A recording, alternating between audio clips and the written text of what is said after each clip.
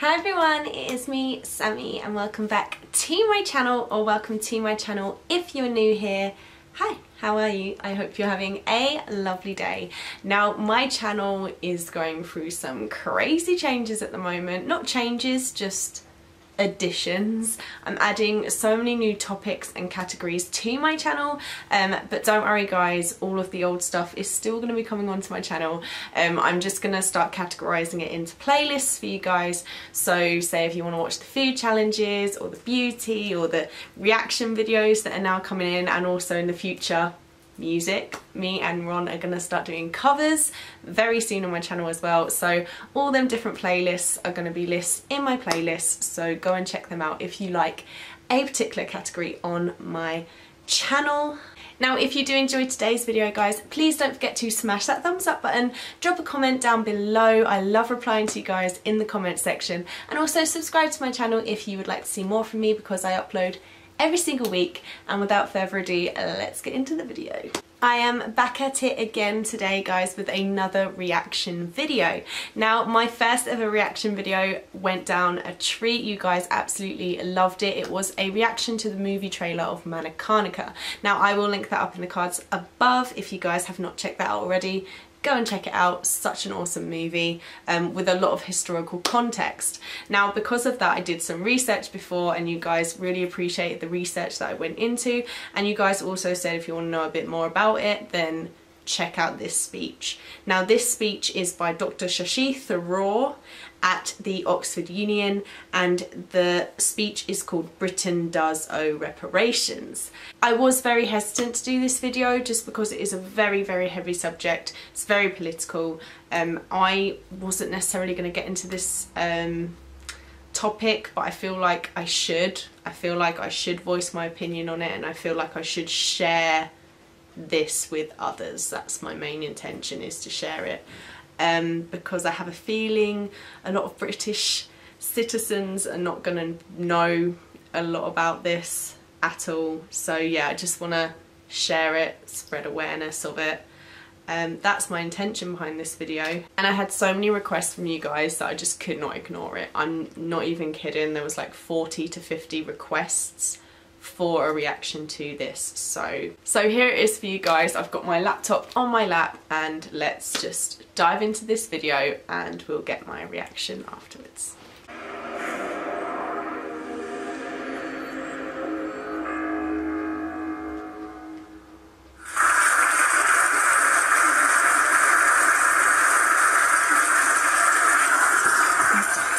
President and gentlemen, ladies of the House,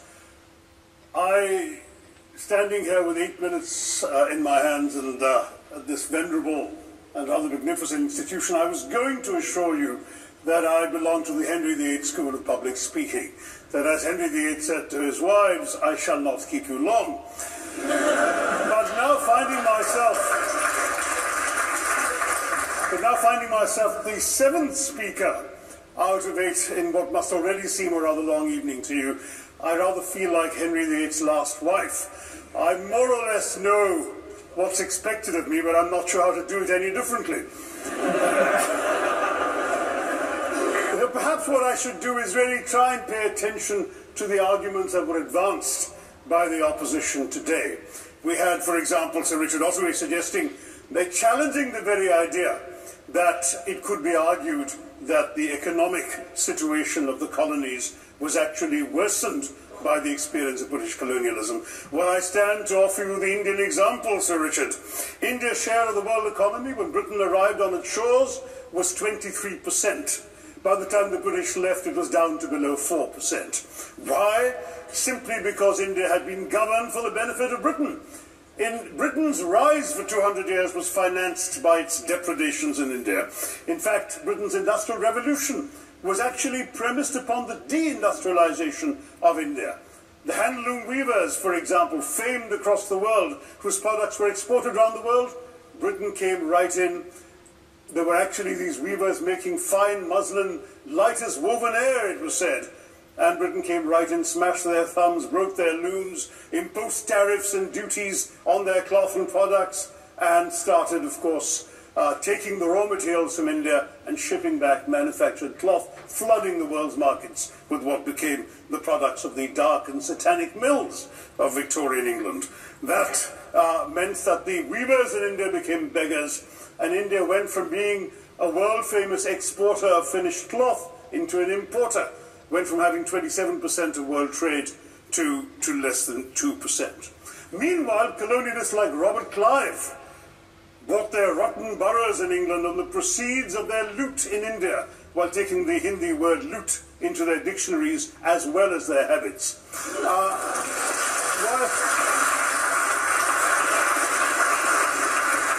And the British had the gall to call him Clive of India, as if he belonged to the country, when all he really did was to ensure that much of the country belonged to him.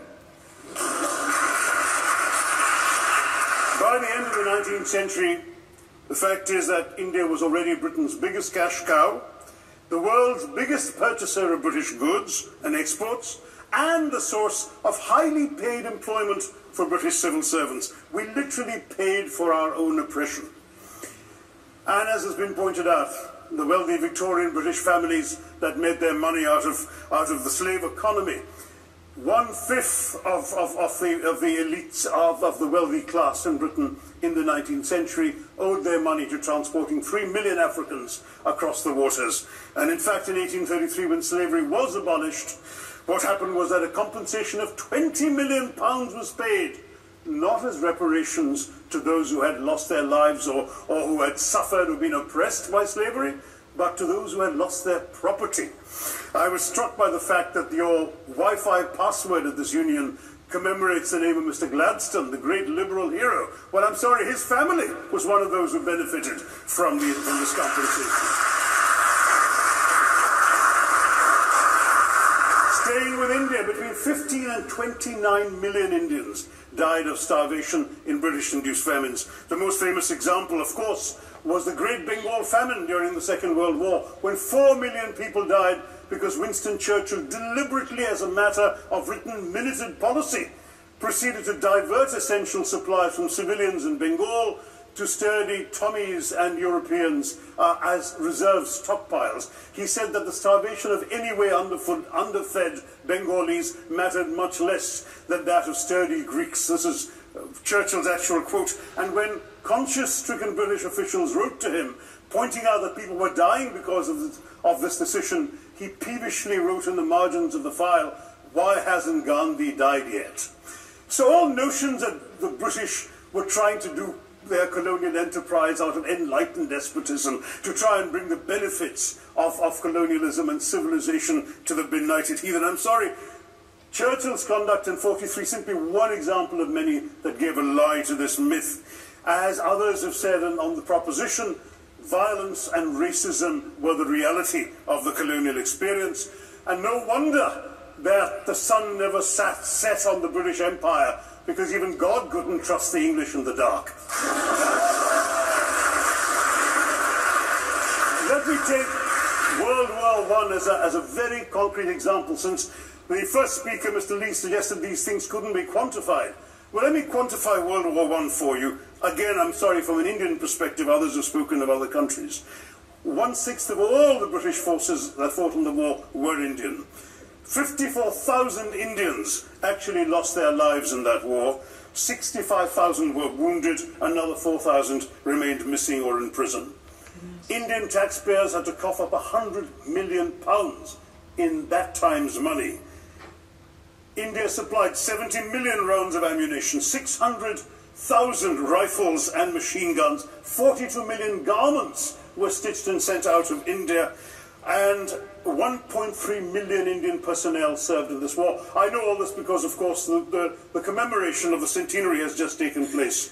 But not just that, India had to supply 173,000 animals, 370 million tons of supplies, and in the end, the total value of everything that was taken out of India, India, by the way, suffering from recession at that time and poverty and hunger, was, in today's money, £8 billion. You want quantification? It's available. Second World War, It was even worse, 2.5 million Indians in uniform. I won't belabor the point, but of Britain's total war debt of £3 billion in 1945 money, 1.25 billion was owed to India and never actually paid. Somebody mentioned Scotland. Well, the fact is that colonialism actually cemented your union with Scotland. You know, the Scots had actually tried to send colonies out before 1707. They'd all failed, I'm sorry to say.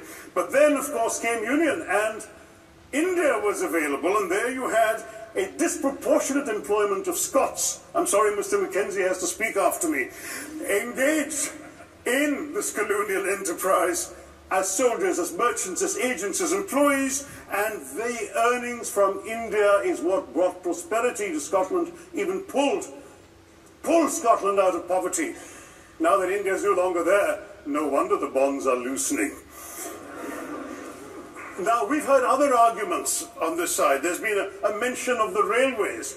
Well, let me tell you, first of all, as my colleague, the Jamaican High Commissioner, has pointed out, railways and roads were really built to serve British interests and not those of the local people. But I might add that many countries have built railways and roads without having had to be colonized in order to do so.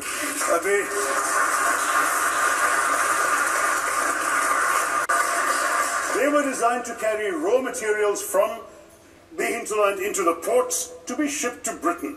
And the fact is that the Indian or Jamaican or other colonial public, their needs were incidental. Transportation, there was no attempt made to match supply to demand for mass transport, none whatsoever.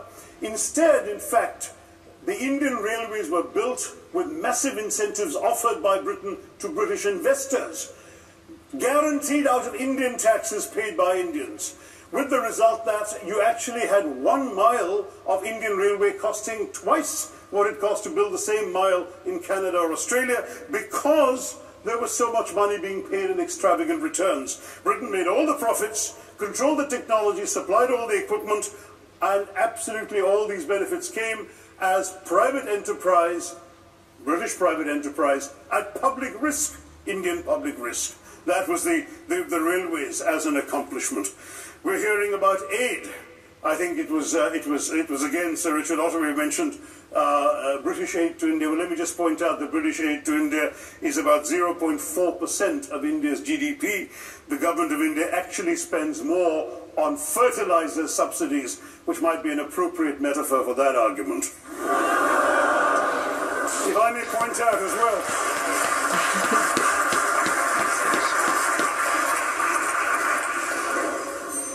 point out as well, that as my fellow speakers from the proposition have pointed out, there have been incidents of racial violence, of loot, of massacres, of bloodshed, of transportation, in India's case even of one of our last Mughal emperor. Yes, maybe today's Britons are not responsible for some of these depredations, but the same speakers have pointed with pride to their foreign aid. You're not responsible for the people starving in Somalia, but you give them aid. Surely the principle of reparations for the wrongs that have been done cannot be denied. It's been pointed out, for example, the dehumanization of Africans in the Caribbean, the massive psychological damage that has been done, the undermining of social traditions, of property rights, of the authority structures of these societies, all in the interests of British colonialism. And the fact remains that many of today's problems in these countries, including the persistence, in some cases the creation of racial and ethnic and religious tensions, were the direct result of the colonial experience. So there is a moral debt that needs to be paid. Someone challenged reparations elsewhere. Well, I'm sorry, Germany doesn't just give reparations to Israel. It also gave reparations to Poland. Perhaps some of the speakers here are too young to remember the dramatic picture of Chancellor Willy Brandt on his knees in the Warsaw Ghetto in 1970. And there are other examples. There is Italy's reparations to Libya. There's Japan's to Korea. Even Britain has paid reparations to the New Zealand Maoris. So it's not as if this is something unprecedented or unheard of that's going to somehow open some sort of nasty Pandora's box. No wonder Professor Lewis reminded us that he's from Texas. There's a wonderful expression in Texas that summarizes the arguments of the opposition: all hat and no cattle. Now, If I can just quickly look through the notes I was scribbling while they were speaking, there was reference to democracy and rule of law. Let me say with the greatest possible respect, it's a bit rich to oppress, enslave, kill, torture, maim people for 200 years and then celebrate the fact that they're democratic at the end of it.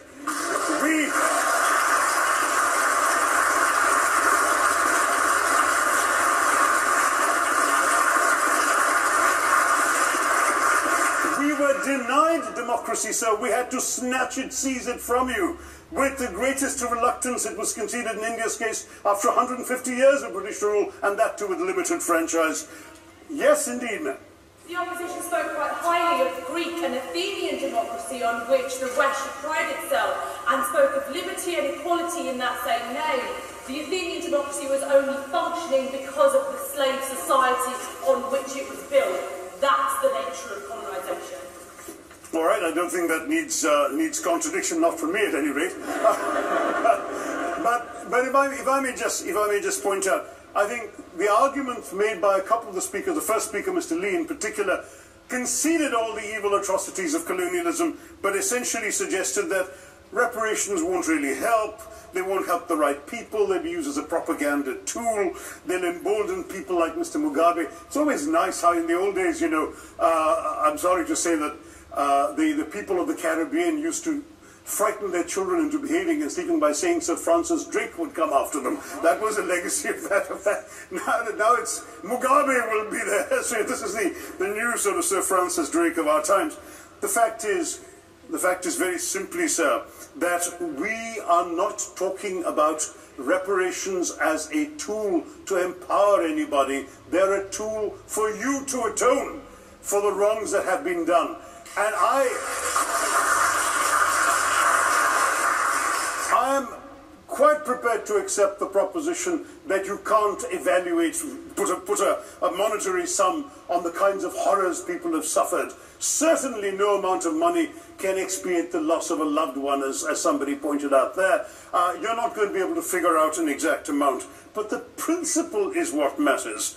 The fact is that to speak blithely of sacrifices on both sides, as an analogy was used here, a burglar comes into your house, ransacks the place, stubs his toe, and you say, well, there was a sacrifice on both sides. That, I'm sorry to say, is not an acceptable argument.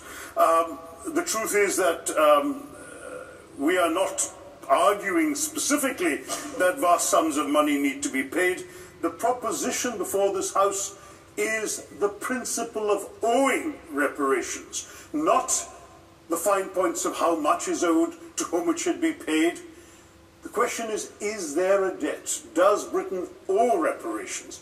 As far as I'm concerned, the ability to acknowledge a wrong that has been done, to simply say sorry, will go a far, far, far longer way than some percentage of GDP in the form of aid.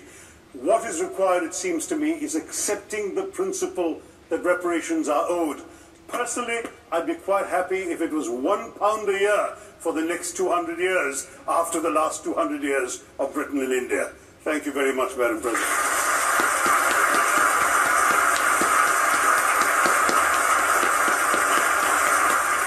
Dr. Shashi Tharoor is a formidable debater, isn't he? He's such an exceptional speaker, he really is. He gave so many figures and so many facts. My mind literally couldn't contain that much information in such a short period of time. But the figures were, they were hard to swallow, really. It's quite hard to stomach the amount of pain and torture that India suffered. I didn't realise the high figures in which Indian soldiers were used for our war in World War I, World War II. They fought for our side. I didn't realise the figures of that. I knew there were some, but I didn't realise how many. We definitely owe reparations. And as Dr. Tharoor said, I'm not sure that you can measure someone's suffering. You can't really measure or put a monetary value on the suffering. Nothing will ever make what Britain did right again. Nothing will ever do that. I mean, you forgive and you move past the past, but when things aren't acknowledged, that makes it harder. Britain hasn't even said a formal apology. Like, we haven't said sorry, and I think that makes it so much harder for it to be forgiven. They can't forgive us if we don't apologise. That's how I see it anyway. And he skipped over the word massacre quite quickly, which I feel needed more elaboration. As someone that went to a British school, like I am British, please don't hate me for being British. Please don't hate me for being British. But I went to a British school. I was taught what Britain wants me to know about history. I was taught from a very small-minded perspective. So I'm not aware of any of this. And I feel like to fully explore it, to fully understand it, more British citizens need to be aware of it. And especially I go back to the word massacre. In particular, I've got it up on my phone because I didn't want to say the name wrong again. Really sorry if I don't pronounce this right. I'm not very good at it. But Jallianwala Bagh massacre. I've been doing a bit of research about the different atrocities that happened in India, and this was one that kept coming up and kept coming up. And it was a massacre that happened in Punjab, and there's like a walled meeting area. I think there was something like 5 small exits, but the British came in. There's said to be thousands, like a couple or 2,000 or 3,000 I think were gathered there, but figures aren't accurate. There's different websites saying different figures, so I'm not 100% sure how many were actually there, but 2,000 to 3,000 Indian citizens were there celebrating a Sikh festival, I believe, the Spring Harvest Festival, I think it was. But there was like a gathering there. British came in with rifles and shot until everyone was dead. When we're talking everyone, I mean men, women, children, babies. I think that just shows one of the examples of how barbaric the British were in India. And again, not taught this in school. I've had to do all of my own research. Dr. Tharoor skipped over the word massacre quite briefly in his speech, and I feel like that should have been elaborated on more. How many innocent lives were taken by the British? Britain owes reparations for those lives, but no monetary value is ever gonna repair them kinds of wrongs, atrocities committed by the British. Nothing is ever gonna fix that. And I've heard some Britishers say, like, this is in the past, we don't owe them anything. I've actually heard British people say that, and it's like, it's all well and good you saying that it's in the past, but when the Queen still wears the Kohinoor, sorry again if I can't pronounce it right, but the Kohinoor diamond, that's property of India. Like, it belongs to India. When she still wears that on her crown to this day. Britain and India have a good relationship now, I'd like to say, or like I feel like I do whenever I go to India. I'm always so welcomed there, and yeah, like there's no hard feelings against British citizens, I don't think. I think it's India have a hard time coping with the fact that we still have that diamond and various other historical artifacts that were taken from India that are in our museums, and they want to know from their history, like they want them in their museums. Like, it's understandable that they're still angry about that and they still have that against us. Like, the Queen literally has a stolen diamond from India in her crown, and I don't think many British people are aware of that, or everyone that I've told or tried to spread this to already didn't even know that. No one that I've told about the massacres to knows about the innocent lives taken, and let alone the lives that were like used in our war, like as soldiers and stuff like that. It's crazy. And the amount of money looted, taken, I don't think it would be possible for us to pay back all the money that we owe anyway. But again, like he said, it's not about the monetary value, it's just the acceptance. Like, yes, like by all means, I'm not saying don't give any money back, but they don't want aid from us. Like, they don't need it. Like, they are such a strong and powerful country. Like, they don't need charity from us. What they want is acknowledgement that what we done was wrong. If I was them, I would want like property back, like the diamond, like historical artifacts. Like, I would want that kind of thing returned to where it rightfully belongs. And the acknowledgement, more than anything, is something. Like, acknowledge that what you've done is wrong. Take that remorse, like have some kind of remorse for your actions. Or like, it's not, see, that's the thing, it's not my actions, but like, I feel bad. I feel horrible for what's happened in the past, and I feel like if everyone just had that general feeling of like, yeah, what we done was horrible and we feel really bad for it, and if it was taught in schools, like everyone else is taught this, like every child in India is taught this history about what the British did, and almost every single British citizen doesn't know what they've done, like does not know what their ancestors have done.